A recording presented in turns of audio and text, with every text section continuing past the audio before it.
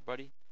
In this video, I'm going to be talking about, well, very informally, talking about um, Lagrangian mechanics and the principle of least action.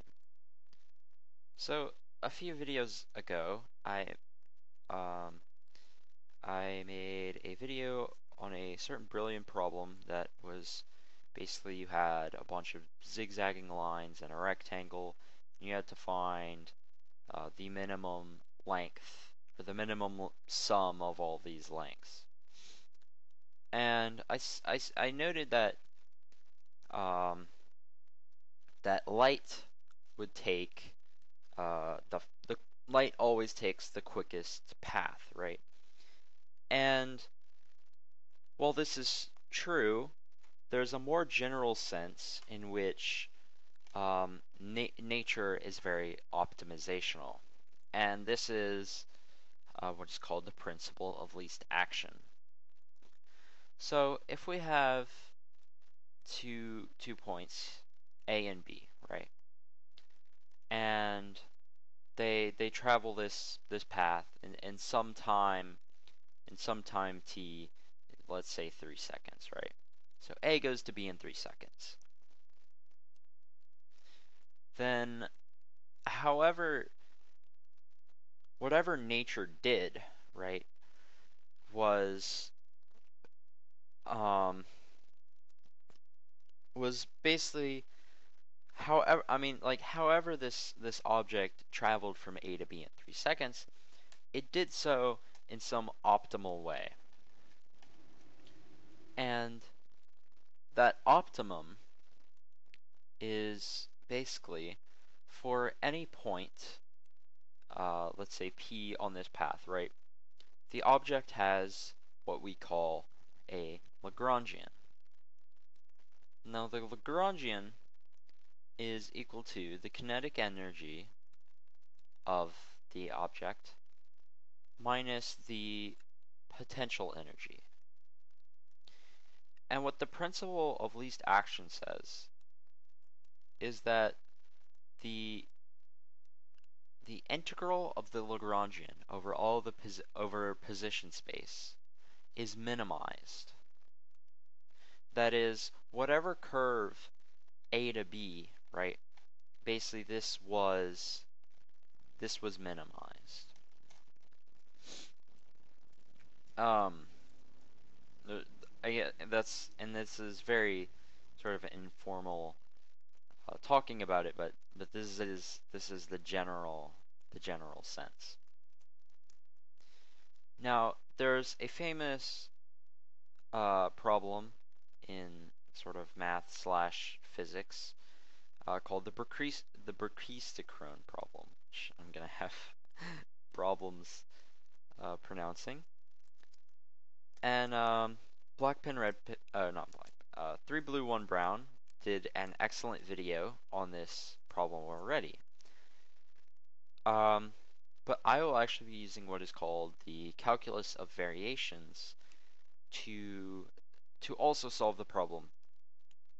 But I recommend that you, before watching my video on the Brachistochrone problem, I recommend that you watch his video. So I will put that in the description of both this video and my next video. But there are certain things that he discusses in that video, specifically properties of a cycloid, that I will not be proving myself. But I will actually be going through a more rigorous showing that the cycloid, because as it turns out, so the Brachistochrone problem is basically you have 2 points A and B, and the only force acting is gravity. So you're basically on a frictionless slide, and you're sliding down. You want to know what path will minimize the time it takes to go from this point A to this point B. So you're minimizing time. So basically you set up an integral involving time, and then you minimize it. So you want to find the curve that minimizes an integral. And so this is called the calculus of variations, and there's a specific differential equation that we can use to solve for what y should be. So as you'll see in my proof, I call it a proof, is that we're sort of going to assume that y will be the cycloid, or at least we'll show that it's the cycloid, but using properties that emerge uh, from the equation we get, basically out of doing the math.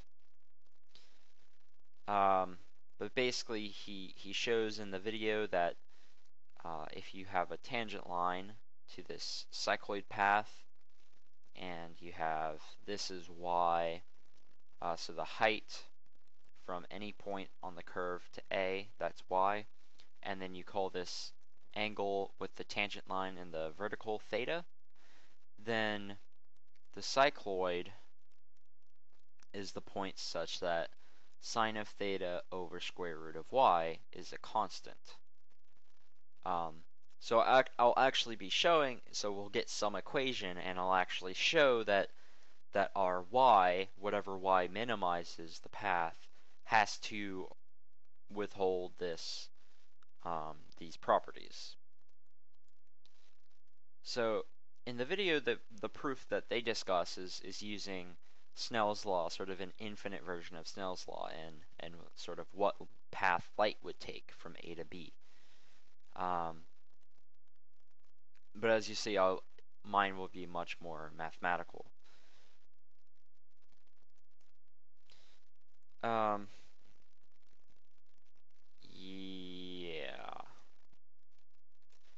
So I guess I should probably introduce the equation that I'm going to be using in the next video, and that is if we have some integral of f, and f is a function in terms of x, y, and the derivative of y with respect to x. So we're assuming x, y is a function of x, and this is with respect to x. So this is I. Calculus of variations deals with finding curves, basically functions y, such that this integral is minimized, or not just minimized, but finds an extreme value. And so the equation, which is called the Euler-Lagrange equation, states that the partial of f with respect to y, that was a very bad partial, is equal to the derivative with respect to x of the partial of f with respect to the derivative of y. And so this is nice, but as it turns out for our Brachistochrone problem, this isn't the form of the Euler-Lagrange.